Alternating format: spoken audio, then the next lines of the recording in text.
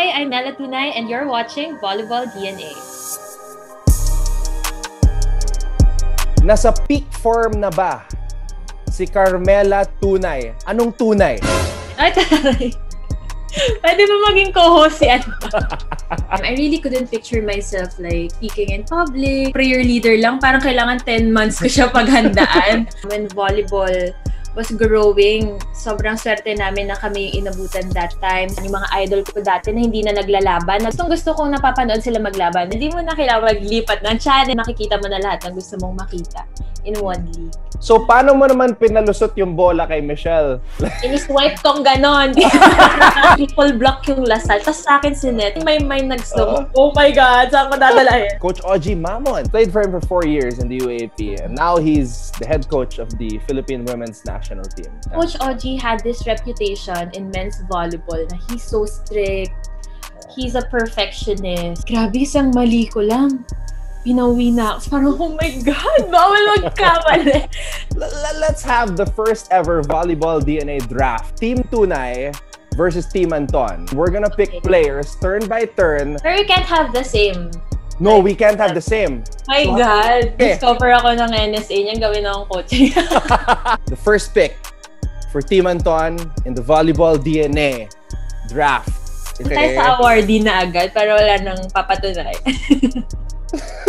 It gets harder pag gano'n na. In real life naman, kahit sa Team Tunay talaga si Kim Fajardo, kaya matik na siya. Wait, kailangan ko ng kodigo.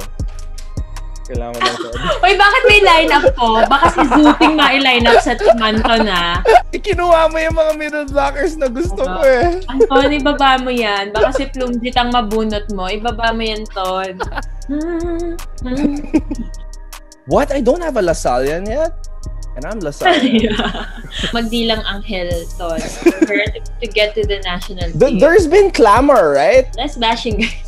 Guys, that's not good. That does not help. That does not help, guys. It affects the game. I mean, we could have seen more from her if we just, motivated and supported. We back her up because we've seen her play. Yun na yun, Ton! Yeah. Ang hirap pala, no? Oo. Imagine, the people who are really there will have to do this when they're forming the team. Player you are looking forward to playing against the most in the PVL bubble? Ang hirap naman. Kailangan kasi pag nilook forward ko, ibig sabihin kaya ko siyang sabayan. Oh my gosh, that's hard. I'm gonna look for a target. Sino kayo mapag-initan ko na? Joke lang. I need my coffee, Ton!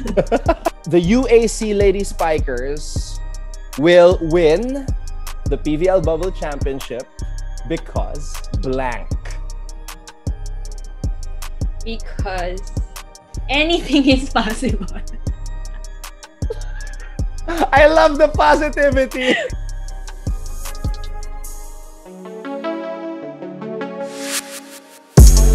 Thank you for watching Volleyball DNA. Make sure you hit the subscribe button to get notified for future episodes and interview highlights. And while you're at it, head over to our Facebook page by clicking on the link in the description.